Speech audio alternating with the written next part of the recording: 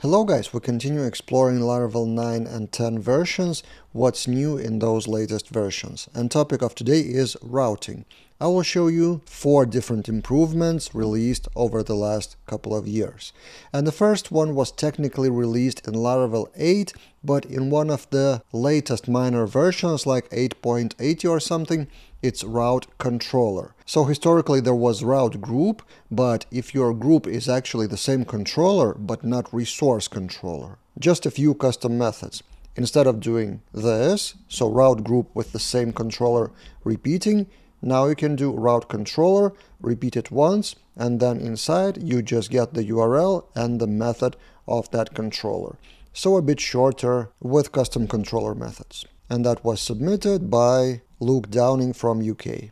The next improvement to routing in Laravel 9 was by Jess Archer, core team member, in late 2022, route Singleton.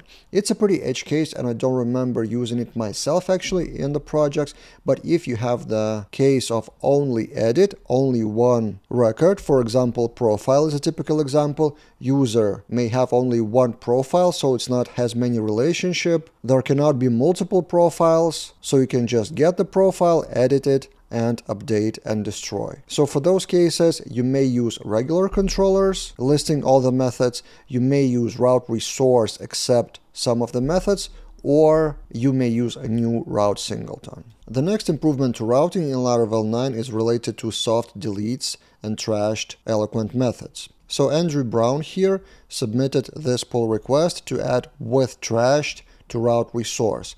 WithTrash is not a new function, but it existed only on the route get with route model binding, like for show method to get the record even if it's trashed. And now, since Laravel 9, you can add WithTrash to all the controller, and for all the queries inside of that controller, it will get the records including soft deleted ones, or you may specify specific methods or one method that would use WithTrash specifically. And the last improvement I wanted to mention in this video, Laravel 9, but probably the biggest one, Nuno Maduro, core team member, submitted for Laravel 9 in 2022 this visual update of route list command, which existed for as long as I remember Laravel, but it looked pretty ugly like this, depending on the size of your terminal and the amount of routes. After Nuno's work, it looks much more pretty and structured. So that's released in Laravel 9, and then on top of that, a few people improved it even more. So here in February, Amir Rami released a parameter except vendor. This is a pretty handy parameter if you want to show only your specific routes and not the ones from the packages. Or the other way around, Ash Allen here submitted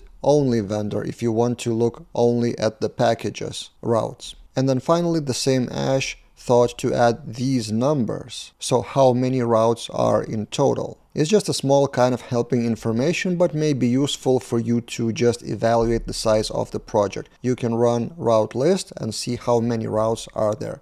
Actually, this is one of the typical numbers how I quickly judge the size, the scope of the project. In my opinion, 2 things define bigger projects, is the amount of eloquent models and the amount of routes or endpoints. So yeah, these are the features in Laravel 9 or 10 that were released around routing.